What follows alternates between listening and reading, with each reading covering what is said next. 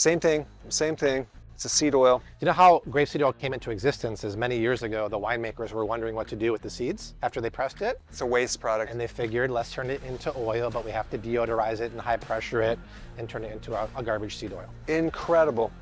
I guess if we keep going this way, we start getting some olive oils. Avocado oil. Oh, avocado oil. Better. Yes. Much better.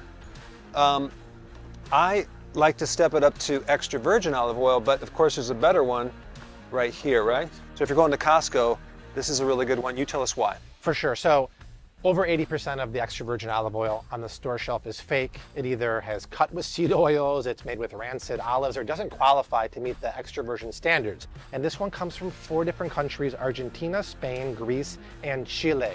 How do you have traceability when you have olives from 4 different countries processed in another country, which is why you want single origin like that one.